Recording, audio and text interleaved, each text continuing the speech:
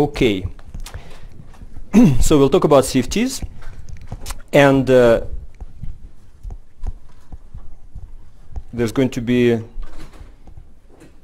some elementary stuff, some more advanced stuff, hopefully something for everyone.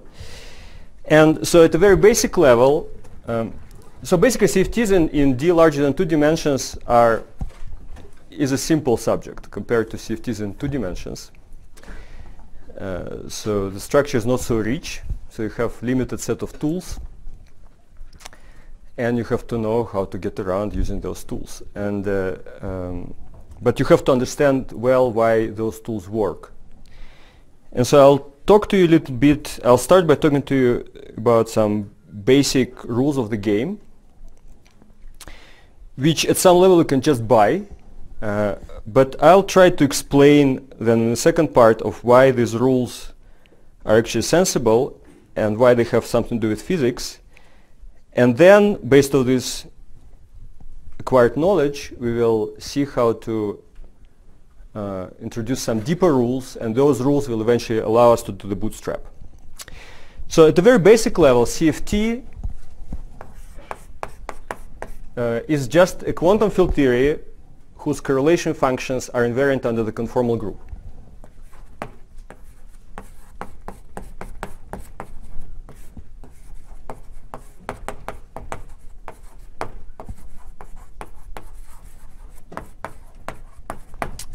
And in these lectures, we will only consider CFTs in Euclidean RD.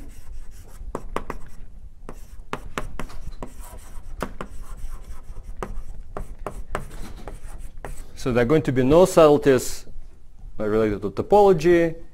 There's going to be no subtleties related to Minkowski signature. There's going to be a lecture course about Minkowski CFTs later on. And so first of all, what are the conformal transformations? So conformal transformations of RD are some maps x to x prime equals f of x, which are supposed to be 1-to-1. And they have this property that locally they look like a dilatation and a rotation. So locally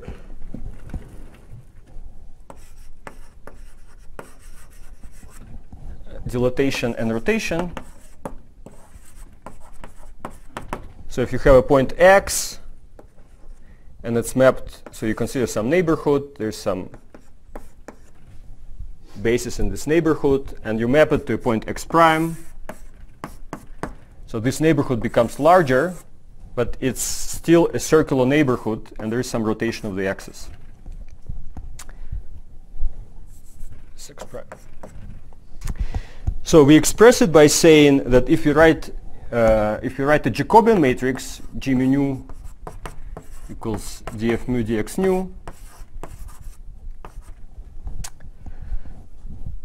By the way, since we are in the Euclidean, I'm not going to indulge in typographical delights, and I will keep no distinction between upper and lower indices.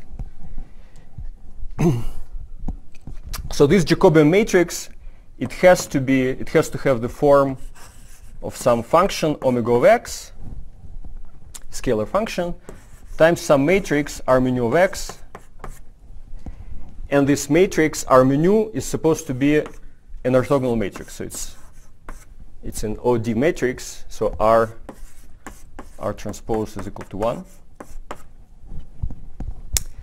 So that's the definition of the conformal transformation, and these transformations, they clearly form a group, and this group includes Poincare, dilatations, and that's the whole point. It also includes some other transformations. So for the moment, I'm going to leave it at that. We are going to talk about conformal group more in a second. But let me now talk more about CFTs. So then the next step is that in any CFT we'll have a bunch of fields, phi I of x. So we will call interchangeably these fields or operators. These are just synonyms, local operators. So I is just an index which numbers all these fields, 1, 2, 3. And by convention, the first of these fields is the identity.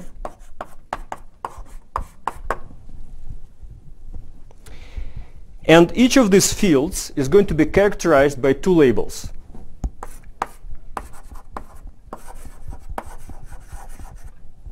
So the first label is going to be scaling dimension.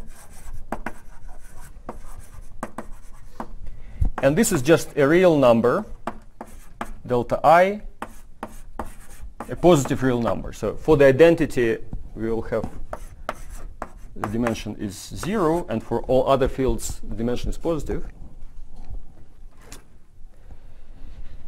And there's going to be a second label, which is going to be rho I, which is an irreducible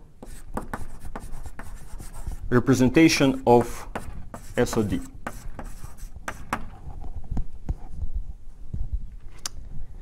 So basically, all our fields are going to transform in some representation of SOD. They can be scalars, they can be vectors, tensors, symmetric traceless tensors, or antisymmetric tensors.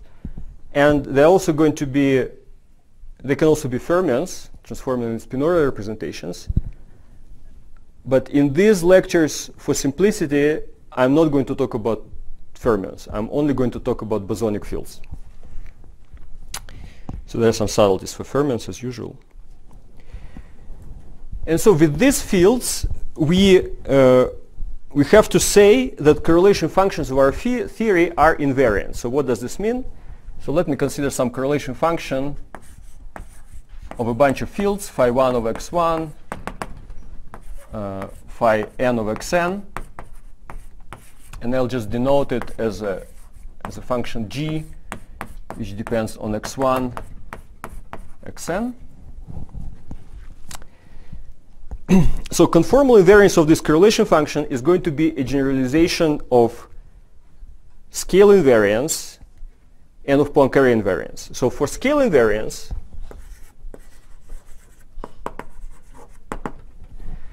scale invariance of this correlation function just means that if you take g of lambda x1, lambda xn, then this would be equal to lambda to the power minus delta 1 minus delta 2 minus delta n g of x1 xn. This is what we mean by scale invariance with scaling dimensions delta I. So conformal invariance is going to generalize this as follows.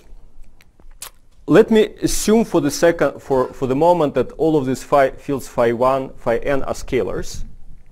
So for phi I scalars,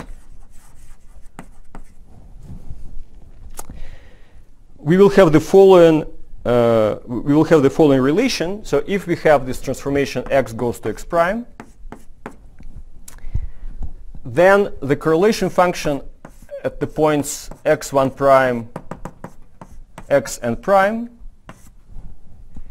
is going to be related to the correlation function at the points x1, xn by this factor omega of x1 to the power minus delta 1, omega of xn to the power minus delta n.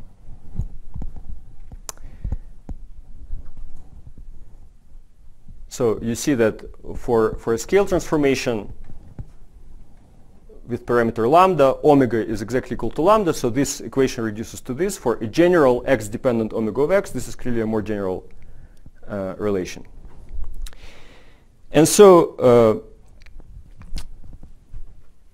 so we are going to express this equation by saying that the field phi I transforms as phi I tilde of x prime equals omega of x to the power minus delta I phi of x.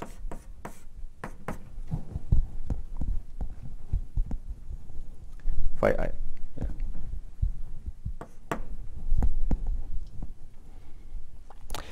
So you see, what do I mean by this phrase? So in fact, phi I tilde here is exactly the same field as phi I, it's just it sits at a different point. So what I'm saying by this equation is that if we evaluate correlation functions of phi I tilde, which is the same as phi I, then we will get the same correlation functions as the correlation functions of the fields in the right-hand side. That's all I'm saying. So for the moment, this tilde is just here to remind us that about this transformation, but in a second it's actually going to be more useful. Okay. So now let us suppose that phi I are not scalars. So in some irreps rho I. So in this case, the transformation property of the correlation function is going to generalize those of the Poincaré transformations. So for invariance under Poincaré,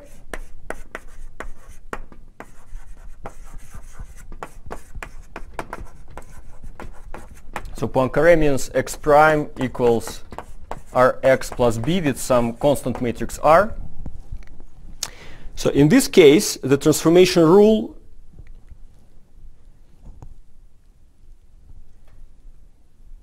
is very simple. It just says that phi tilde of x prime equals rho of R phi of x, where this rho of R is a finite dimensional matrix which acts on the indices of field phi and which represents this matrix R. So this is the representation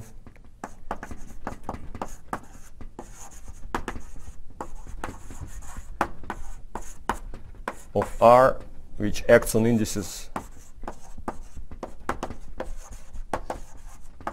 of phi. So for example, if phi is a vector, then phi tilde of x prime, for example, if phi is a vector, then phi tilde mu of x prime is equal simply R mu nu phi nu of x.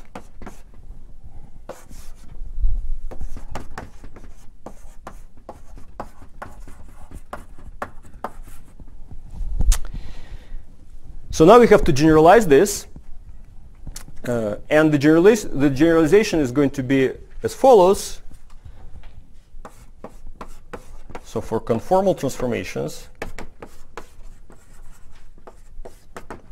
this is going to be generalized as phi tilde of x prime equals omega of x to the power minus delta phi rho, which depends on R of x,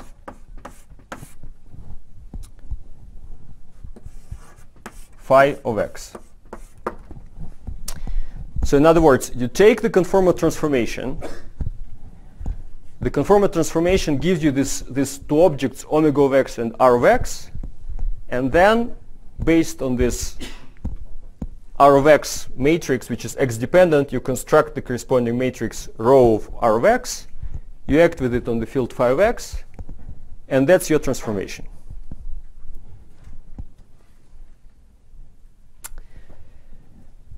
So fair enough, we have our basic rule. We say that the correlation functions have to be invariant under this replacement. But clearly, okay, you can buy this, but if you see it for the first time, this clearly raises a lot of questions. So you may wonder why conformal invariance? Why should we expect that our theories should have conformal invariance? Why do we have this weird transformation property, weird or natural, depending on your perspective, and what does this have to do with physics? So gradually, over the course of these lectures, we will understand all of these points.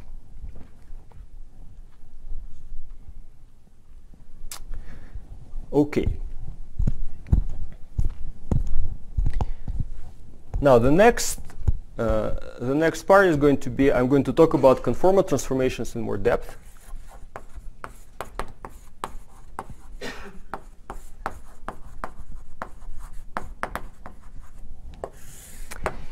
And here, so again, the basic ideas are pretty easy. You have to do a bunch of calculations. I'm going to leave out most of these calculations as exercises. So I'm going to put lecture notes and you will see what these exercises are. So I encourage you to do them. There's really no advantage for me to do this on the blackboard. So let me first give an equivalent definition of what a conformal transformation is. So sometimes we also say that conformal transformations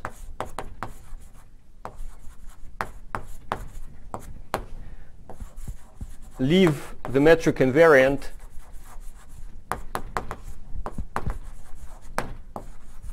up to x-dependent factor.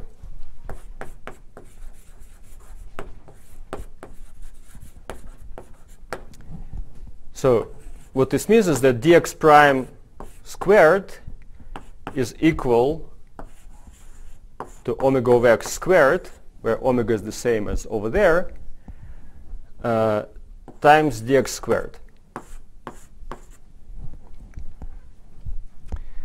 So exercise number 1, you should check, you should convince yourself that this is equivalent to the other definition that I gave.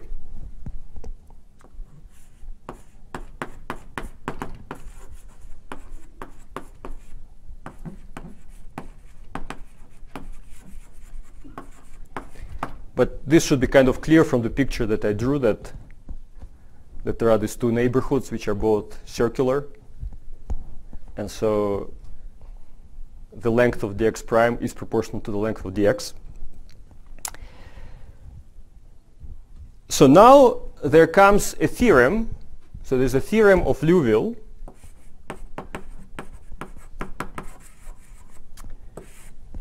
which tells you what are the possible conformal transformations in RD. So it tells you that conformal transformations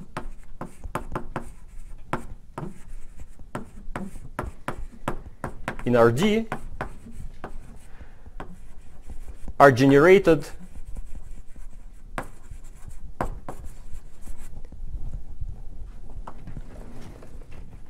by translations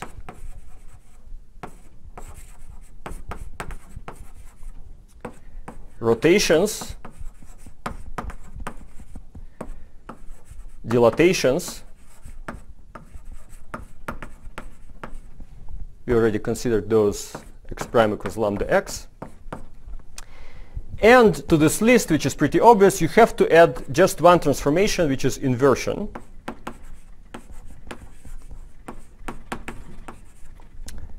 Which is given by the formula x prime mu equals x mu divided by x squared. So this theorem is true for dimensions d larger than 2. And so here comes a second exercise. Convince yourself that inversion is indeed a conformal transformation.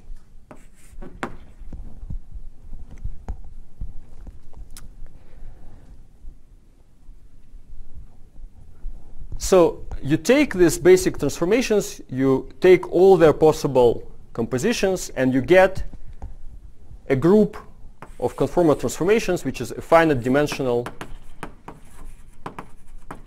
Lie group.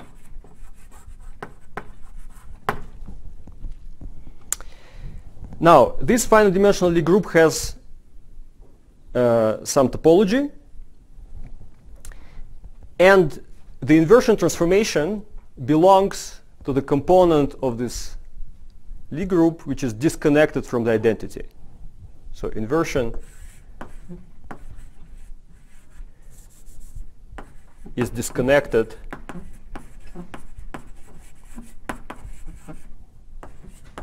from the identity.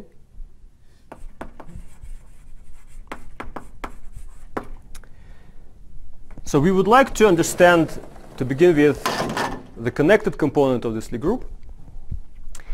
And for this purpose, we introduce something which is called special conformal transformation.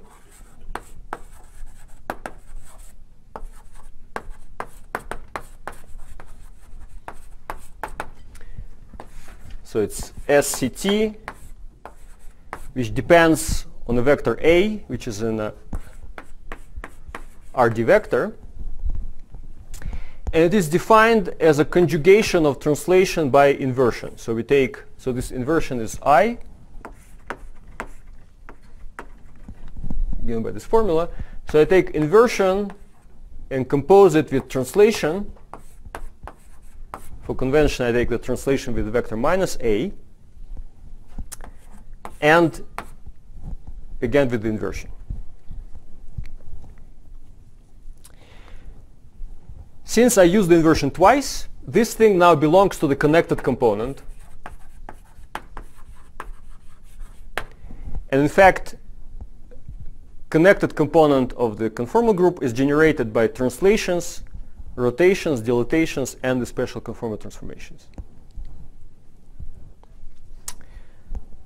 So now, so if you want to do this CFT in D larger than 2 dimensions, you have to familiarize yourself with this SCT. In particular, you have to compute what it's like. And so the formula is this, so SCT of A,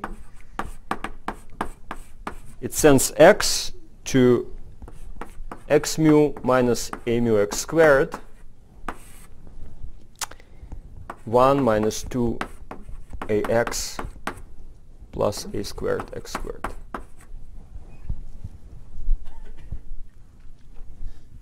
If you're looking at the conformal transformations on R to the D, isn't it just the connected component because the inversion doesn't map the origin to anything? So it's only the special conformal transformations that are modified. You have to talk a little bit about infinity, but notice that even the special conformal transformation also maps some points to infinity.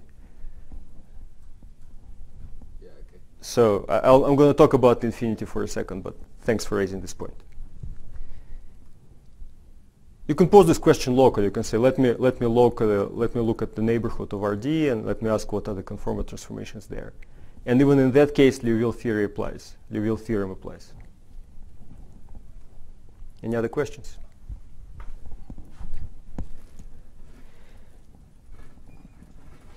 So, okay, now this is the group. The next natural question when you have a group is to discuss the Lie algebra. And, well, it's very easy. We consider infinitesimal transformations, conformal transformations, and then we consider infinitesimal conformal transformations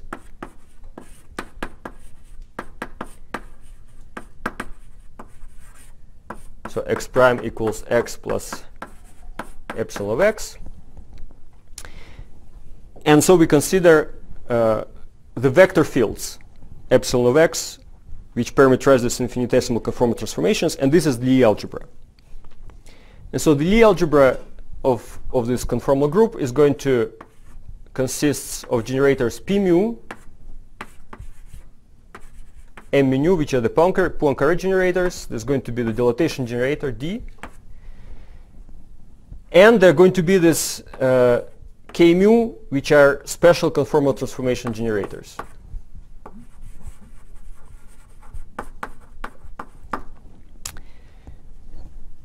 And so we just have to work out the corresponding vector fields. So for p mu, the vector field is just d mu. I denote the vector field with small letters. So m mu is x nu d mu minus x mu d nu. The dilatation vector field is x lambda d lambda. And finally, the special conformal transformation vector field, which you obtain by taking the infinitesimal version of this SCT. This is more interesting, so it's equal to 2x mu x times d minus x squared d mu.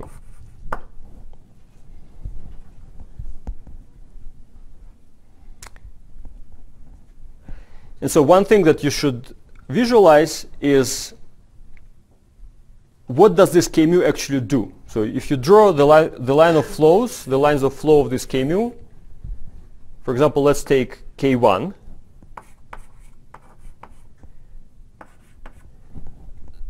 Then you get the following picture. So there's the origin is kept fixed, and then there are this kind of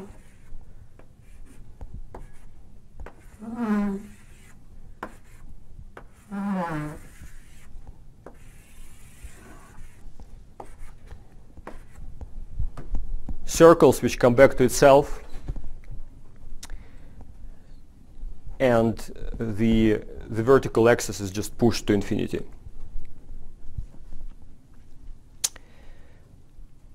So you can say a few things here. One thing that you can say is that by considering the infinitesimal version of the requirement that the conformal transformation preserve the metric or up to a constant factor of that equation, you can show that, and this is the exercise, you can derive conformal killing equation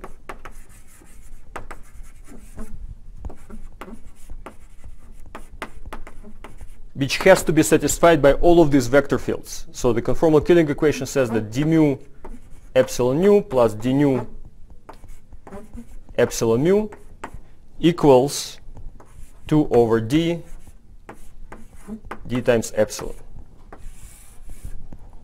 And in fact, by using this conformal killing equation, you can show that in d larger than 2, there are no other conformal transformations apart from the ones that I already wrote down. Delta mu, yeah, thank you.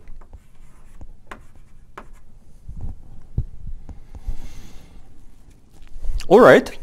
Well, what do you do next? Now that you know the Lie algebra, you derive the commutation relations of the conformal group.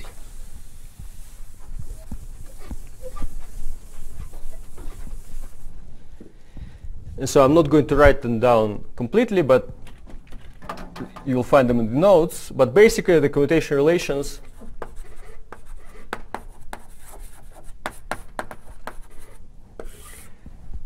so the rotation commutation relations are just the commutator of m with m.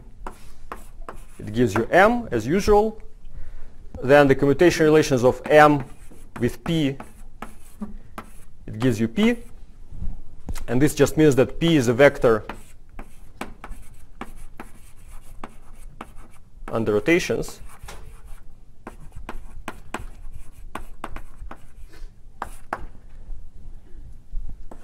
Then m with k is again k. So k is also a vector with under rotations. But then there are 3 more interesting commutation relations that tell you how k and p commutes with d and how k with p commute among themselves. So those ones I will write down in detail. So d pm equals pm, d km k mu equals minus k mu, and finally k mu p nu equals 2 delta mu nu d minus 2 m mu nu.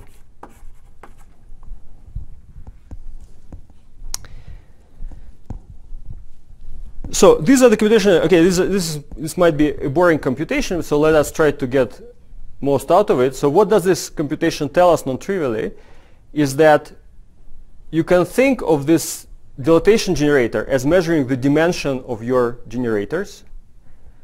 And so all the other commutations that I did not write down, they are 0. So it means that you can think of the generators M and D having dimension 0, the generator P mu having dimension 1, and the generator K mu having dimension -1. And all of these commutation relations, they preserve this grading by the dimension. And you can also think by going to the expressions of the generators, you can also understand the dimensions of various generators by counting the number of x's and the derivatives. And you see that K mu has 2 x's and 1 derivative, and that's why it has dimension -1. And so the whole non-trivial power of the conformal group will come from having this generator of dimension -1. Because if you have only P mu, you can only, if you act with P mu on fields, so you differentiate fields, this raises dimension. But now we'll have this new generator K mu, and if we act with it on fields, we'll be able to lower dimension. So this is non-trivial operation, and that's why it's going to become powerful. So we have this finite dimensional Lie algebra, and now all finite dimensional Lie algebras are classified. So we might ask, what is this algebra that we are dealing with?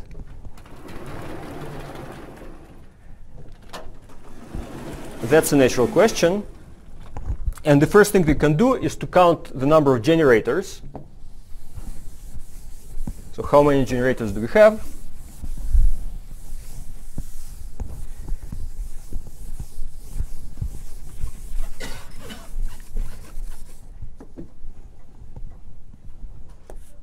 So how many generators?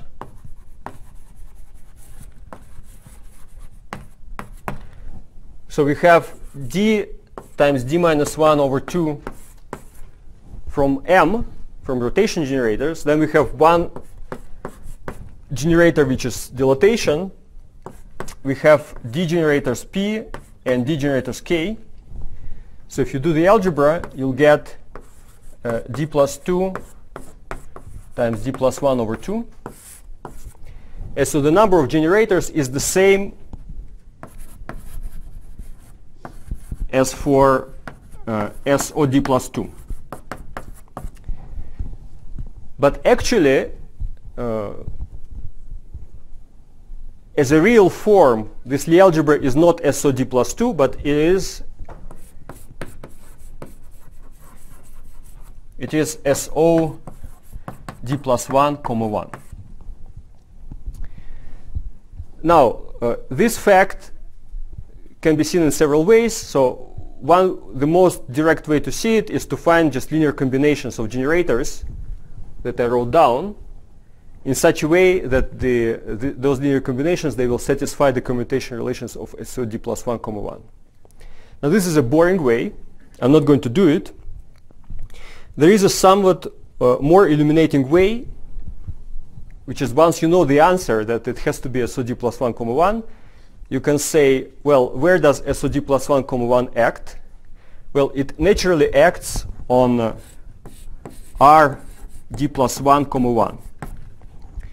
So a smart way to establish this correspondence is to consider the basic action of SOD plus 1, 1 on the Minkowski space D plus 1, 1, and somehow manage to find within this action the action of the conformal group.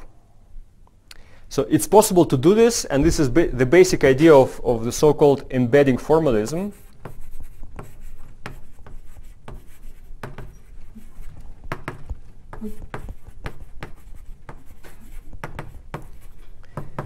Which we might discuss later on in these lectures. So what other comments can you make here? So it is very important that the conformal group is a simple, the conformal algebra and the conformal group is a simple group. So from the point of view of the algebra, it just means that there's no subset of generators which is left invariant by the Lie brackets. And again, this property is only true because we added this K-mu generator to the game. For example, if you remove the K-mu generator, if you only consider Poincare and the dilatation, which would be scale invariance, then the algebra is not simple. And in that case, you do have scale invariance, but it basically buys you nothing. So you don't have any interesting constraints on your theory. And so that's why conformal invariance is much more powerful than scale invariance. Okay, so let me recap.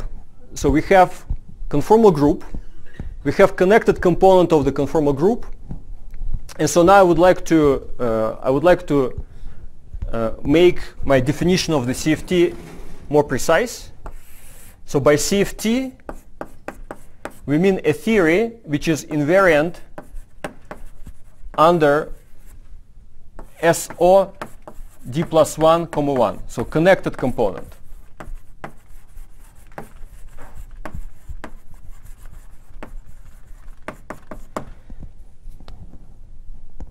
So the theory might or might not be invariant under the inversion. So this is an extra requirement. So invariance under inversion is an extra discrete symmetry that some CFTs may have and some CFTs may not have.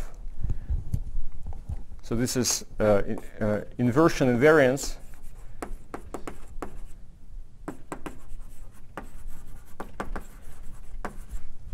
may or may not hold.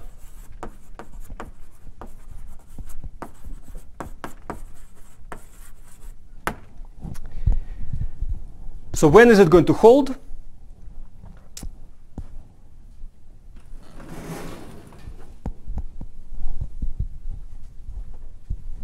For that we have an interesting criterion.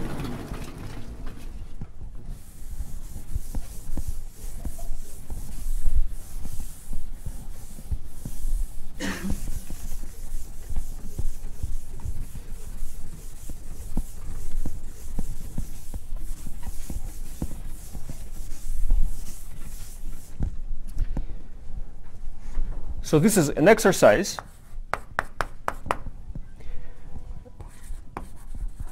show that inversion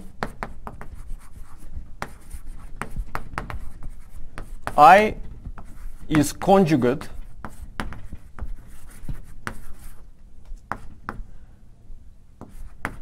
to parity transformation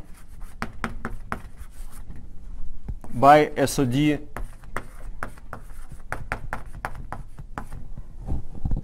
plus 1, 1. So parity, by parity transformation, let me call it like blackboard P. So it sends x1 to minus x1, and it leaves x2 up to xd invariant. So we have two discrete symmetries that our conformal field theory might or might not have. Invariance under inversion and invariance under parity. But since inversion and parity are conjugate, it means that they either both are present or both are absent. So a CFT is invariant under the full conformal group, OD plus 1, 1, if and only if it is invariant under parity.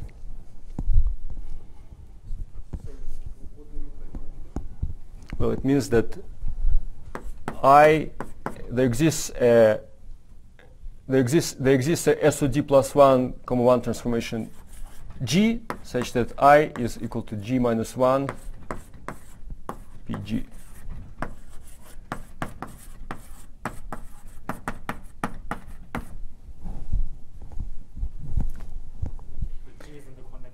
The G is in the connected component. SOD plus 1, 1. Okay, so one last thing that I have to discuss is what is the question about the infinity. So here I was glib about infinity, but you can see that we have to say something about infinity. So inversion sends 0 to infinity and vice versa. Special conformal transformation, if you look at the denominator, there exists a point x equals a over a squared, which is sent to infinity.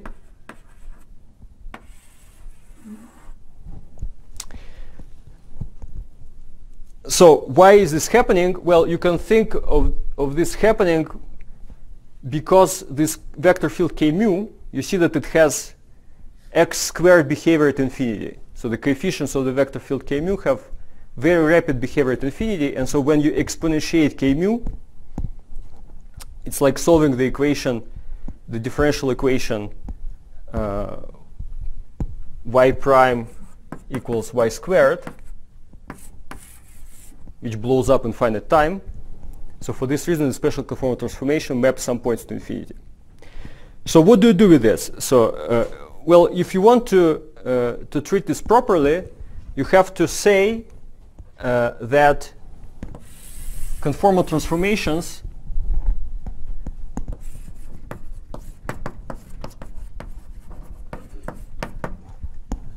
act not on RD, but you have to add to RD one point, RD and infinity. So this is sometimes called Riemann sphere.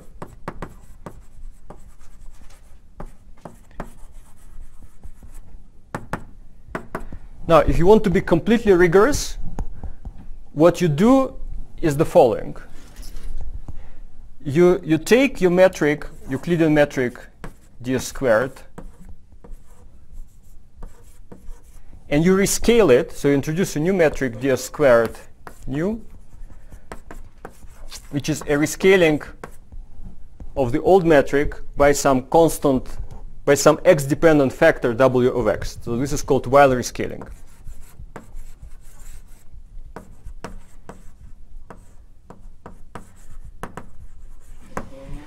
So why would we like to do this? Well, for two reasons. The first reason is that since the conformal transformations are defined as transformations which preserve the metric up to an x-dependent factor, it means that if we rescale the metric by some another x-dependent factor, then at least locally this does not change anything about the class of conformal transformations. So Weyl rescaling does not change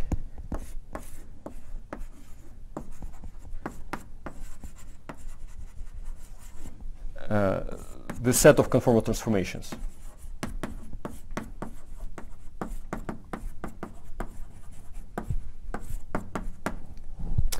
On the other hand, if you choose this metric w of x appropriately, you should be able to arrange it in such a way that the point infinity is now a finite distance away. So if you just add to this point infinity to RD, it's a bit awkward because it's infinite distance away. So we cannot consider it as a proper Riemannian manifold. But let us choose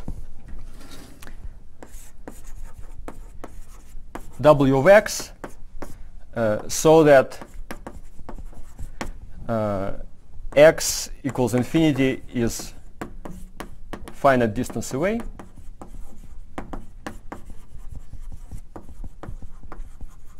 So for example, w of x, we can choose 1 over x squared at infinity. It doesn't really matter what it is at finite x. And then you work on this Riemannian manifold, which now includes legitimately includes the point infinity, and the set of conformal transformations is the same. So in fact, so here I said that w of x can be arbitrary up to this behavior at infinity, but you can also, for the sake of beauty, what you can try to do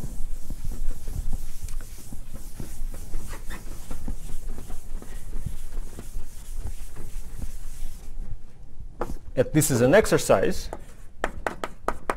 So show that by an appropriate choice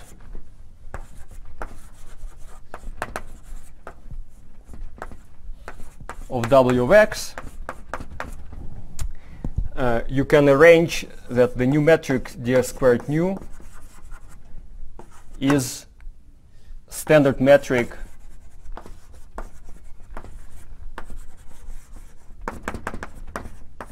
on the round d-dimensional sphere SD.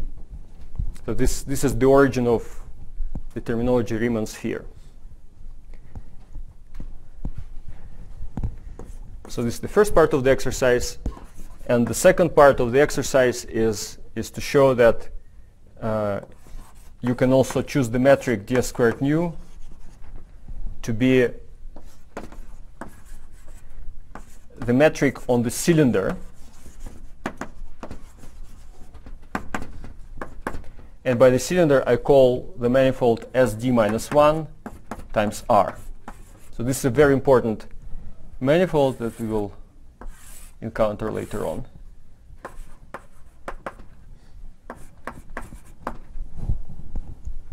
You have to do a corresponding transformation in your field? No, for the moment I'm just talking about geometry. I'm not... Yeah, so the question was if I'm also transforming the fields.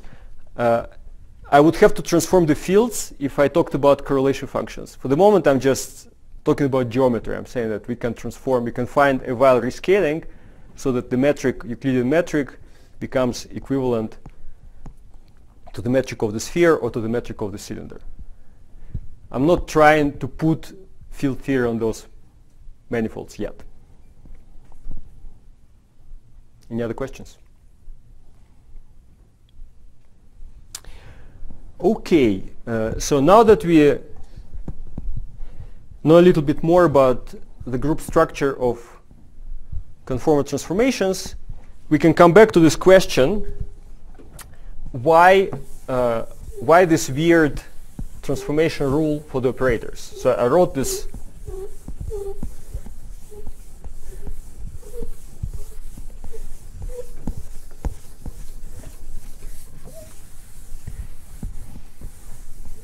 this rule.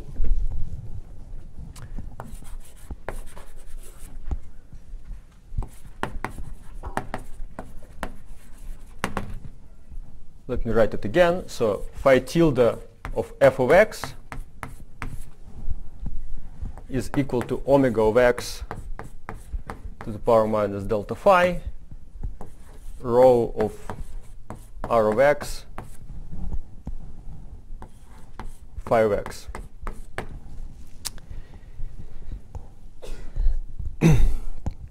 So I would like to separate the discussion into two parts. So first of all, let me forget that phi of x is a field of a conformal field theory, but let me just consider this transformation as a transformation acting on functions. So step one. So imagine that phi of x is just some function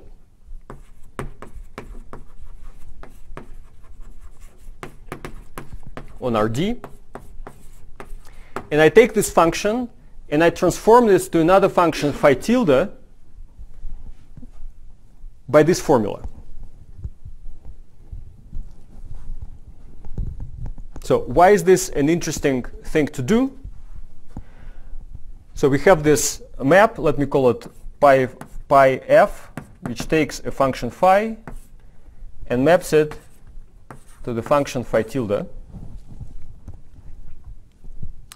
So it's a function phi which takes values in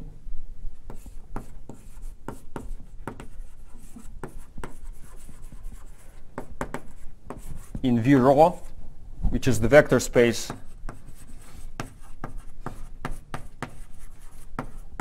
of the irreducible representation rho.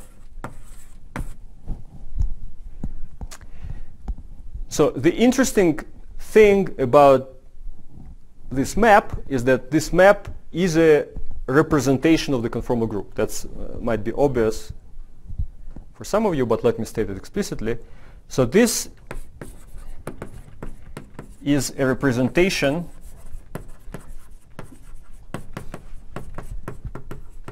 of conformal group.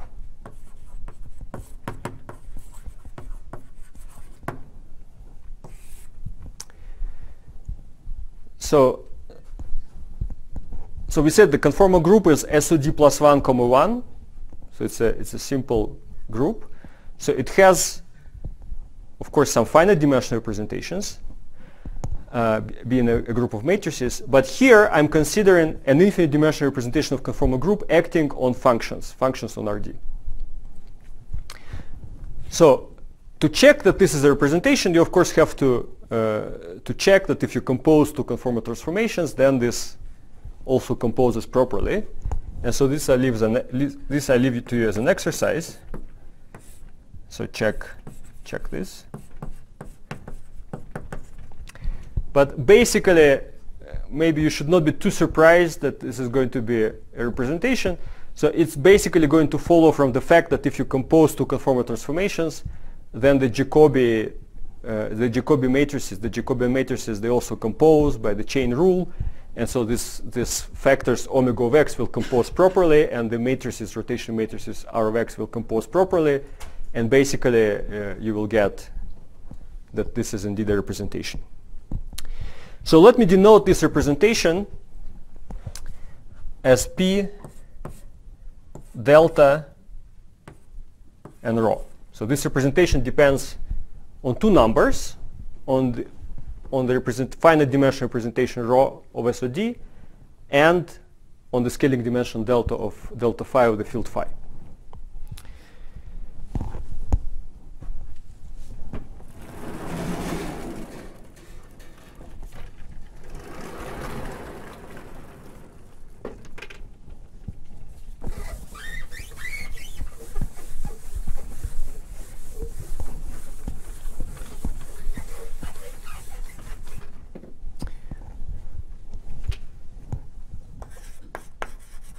So now I'm going to step 2. I'm going to go back to the correlation function. So I'm going to consider now correlation function g of x1 xn,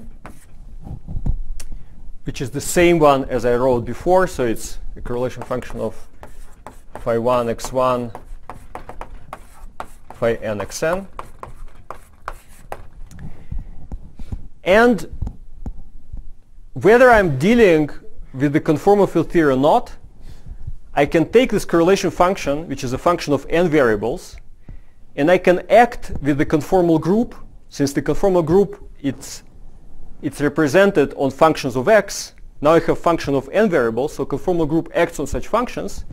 And so this correlation function of n point correlation function, it belongs to the tensor product representation pi delta 1 rho 1 tensor product pi delta 2 rho 2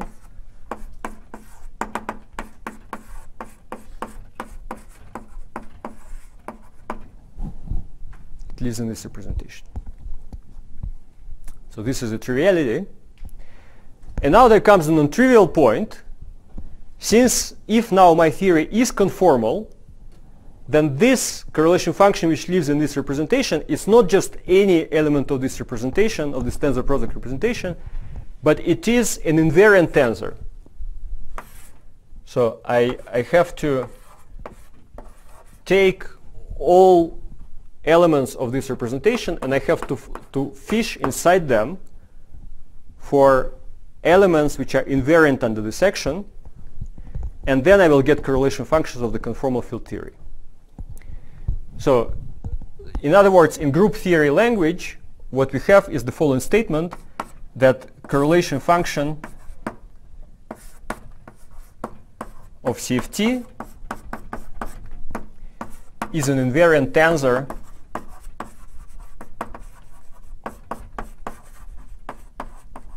inside tensor product representation.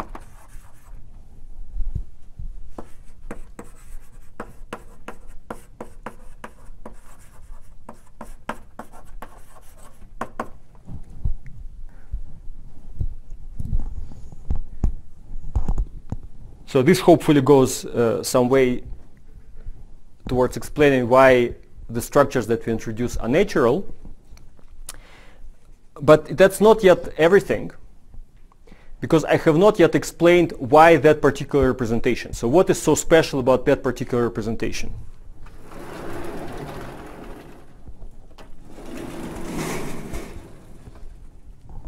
So why this representation?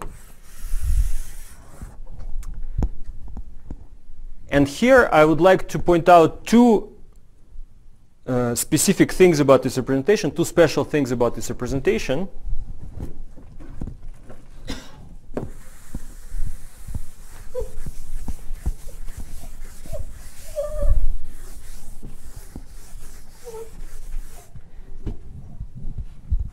So two special things.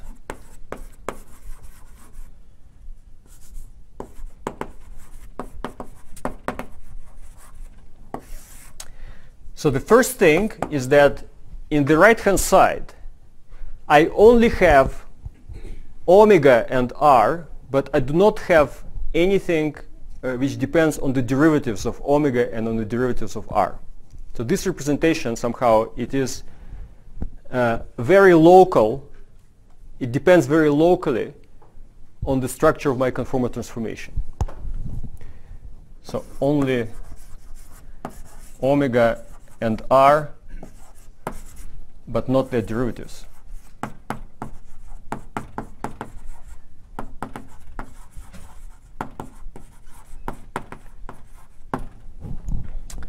And the second thing, which is actually related to the first, is that in the right-hand side, I only have, so phi tilde only depends on phi, but it does not depend on any other fields.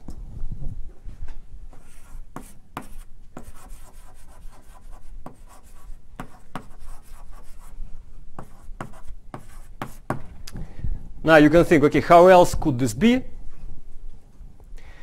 And okay, here I have to finally admit that I was being a bit cavalier. So this transformation property is not going to apply to all fields of our conformal field theory. It's only going to apply to primary fields. So this will apply only to primary fields.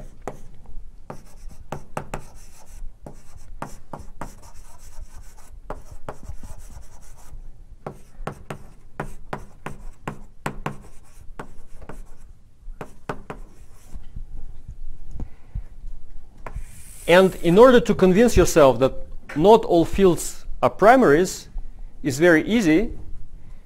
Let's suppose that the field phi is a primary field. So let me consider an exercise. Suppose that phi is a scalar primary.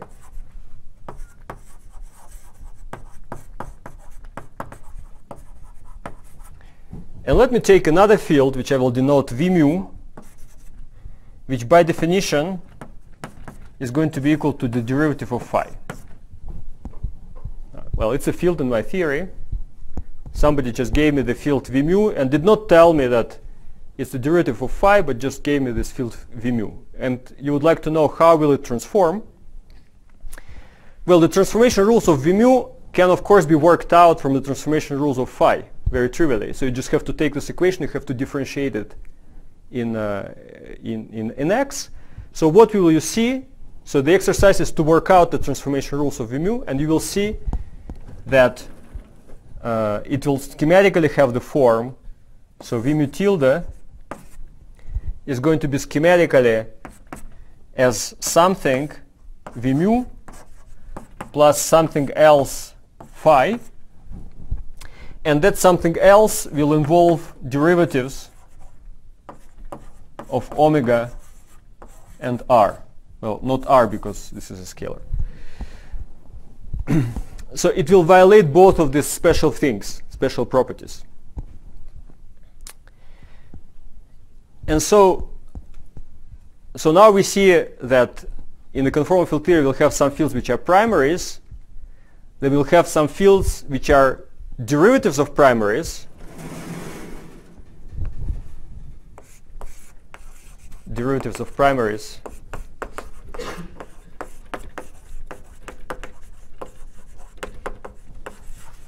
Which are called descendants. And the derivatives of primaries are definitely not primaries themselves. And now we have a problem because you would like to know if for some reason there are some fields which are neither primaries nor descendants, because descendants by themselves are not a problem, because if you say, okay, if a field is a descendant, it does not transform in a simple way, but who cares, because I will learn everything I need to know about descendants by studying corresponding primaries. It would be a problem if they were a field which is neither descendant nor a primary, but here there's a effect that in a CFT any field is either a primary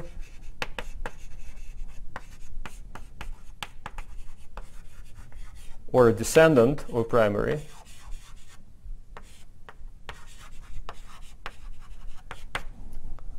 or a linear combination.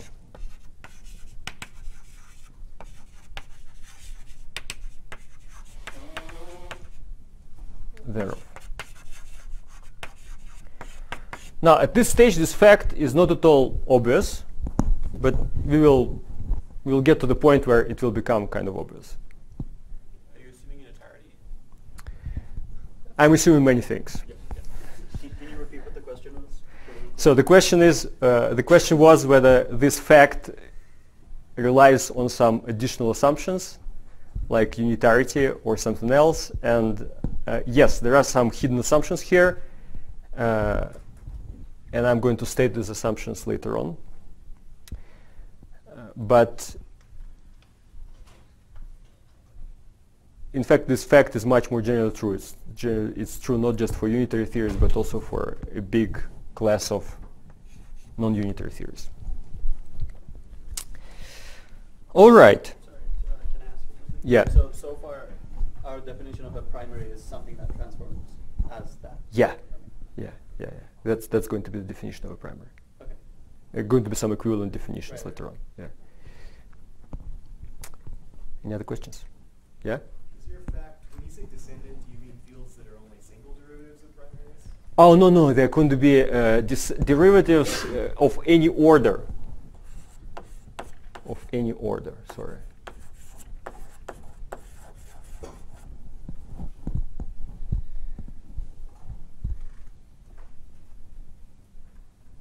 Thanks. Okay, so what is missing from this whole picture? Well, many things missing. What I discussed so far, like correlation functions and correlation functions transforming under conformal group and being invariant, this is something which is usually called kinematics of conformal field theory. And this is enough to discuss certain things. For example, you can already start working out simple constraints on 2-point functions, 3-point functions, 4-point functions which follow from these kinematics. I might mention this later on. But this would not be enough to do the bootstrap. So to do the bootstrap, we need to inject some extra ingredients in our discussion, such as state operator correspondence and the OPE. So to understand where this comes from, we will have to introduce locality in our discussion. So far we were just viewing our conformal field theory as a bunch of correlation functions invariant under conformal transformations, and it was not clear where those correlation functions coming from. So we would like to impose in some way a requirement that our theory is local. So this is something that we will have to explain what this means. And also, when we do this, it will allow us to explain why conformal invariance. So conformal invariance, why do we have this fact that many theories have conformal invariance? So this again is ultimately related to locality. So let me formalize this last point a little bit. So what it means to show that our theory is conformally invariant.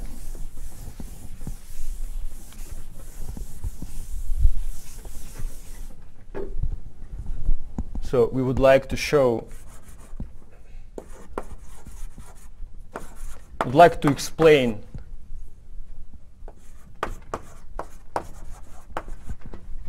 to show conformal invariance.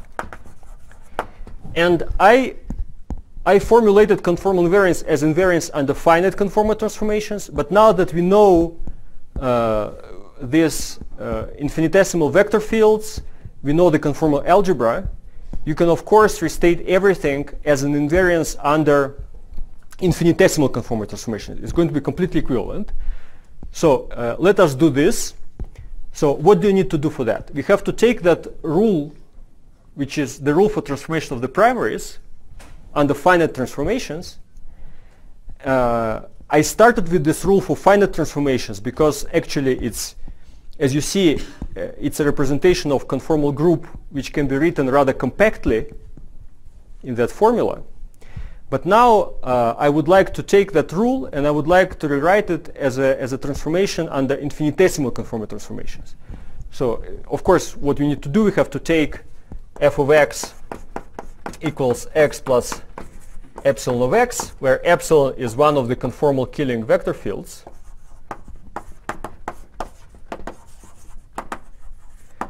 We substituted into star, to that equation star, and work out the transformation property.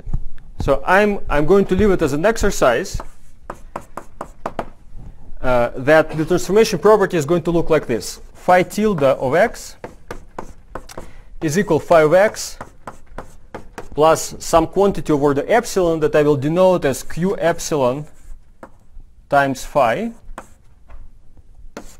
which also depends on x. And q epsilon, which is a function of epsilon, it's given by this equation, q epsilon times phi. It's equal to epsilon times d plus delta phi over d, the divergence of epsilon, delta times epsilon, plus minus 1/2 d mu epsilon nu S mu nu phi of x.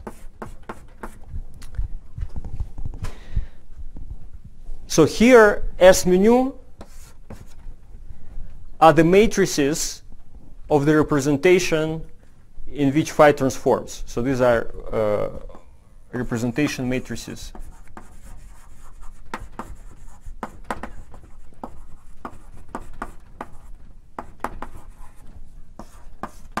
of the representation rho in which phi transforms. So in particular, if phi is a scalar, then this term is absent, and there's no term. So if you wish, I could write it like, suppose that phi has some indices. Let me write like phi b, and then these matrices have two indices a, b. I could write it like that. So now this is an exercise. So this is infinitesimal transformation, and now if we know the infinitesimal transformation, we can of course write down the invariance property in the following form.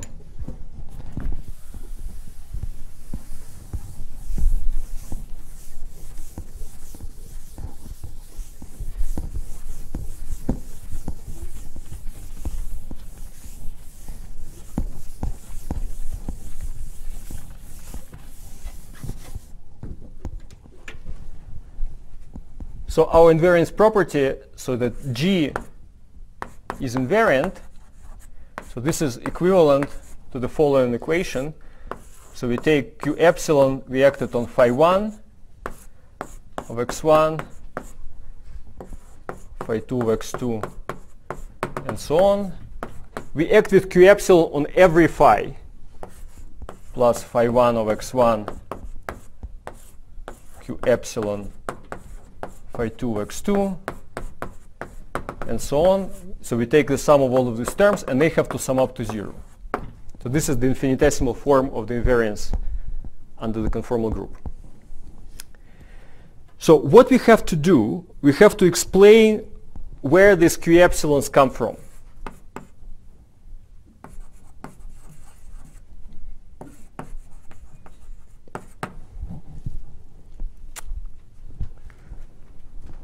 So that's going to be our next task. Any questions? We've got about 4 minutes. I got about 4 minutes. Yeah, good. So, well, maybe then I can give a preview of what's going to come next. So, I'll in order to understand this, so these are lectures about CFTs, but in order to understand this and to understand locality, it will be nice to make a detour into theories which are not necessarily conformal. So I'm going to talk a little bit about UV-complete quantum field theories and explain how we think about these objects. So there are actually two ways to think about UV-complete quantum field theories. So there's one probabilistic way to think about them and one operatorial way. So we'll need both of these ways.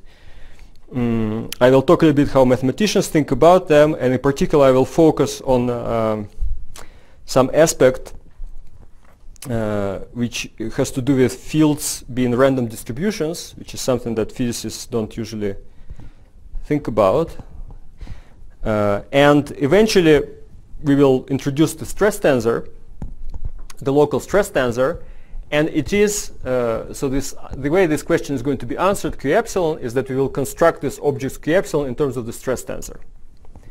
And among these Q epsilons, there are going to be some Qs which correspond to Poincaré generators and the dilatation generators, and there's going to be one corresponding to the special conformal transformation generator. And so basically, the way we should phrase this discussion is why, if Poincaré and scale generators exist, why should the scale special conformal transformation generator also exist? And this will end up being a certain property of the stress tensor operator of the theory. So this goes under the name of scale invariance implies conformal invariance.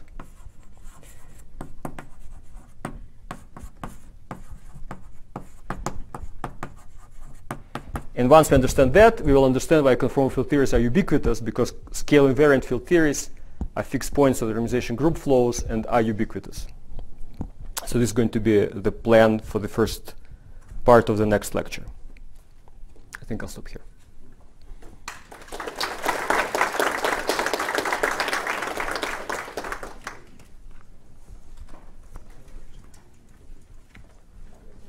Any other questions? We have a couple minutes. This question. So the infinite dimensional representation we consider here, do we know if they're completely reducible or not? So like if that tensor product is completely reducible? So the question was, what do we know about this representation being reducible or irreducible?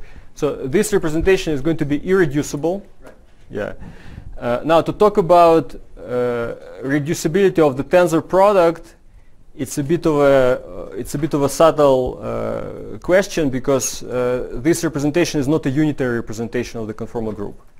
So I'm not going to discuss this reducibility. I'm not sure this is even well defined mathematically, because there is no like nice topology on this representation. But the representation itself is definitely irreducible. Any other questions? Okay, well, see you on Wednesday then. So this is your lunch break. We'll convene back here at 2 p.m.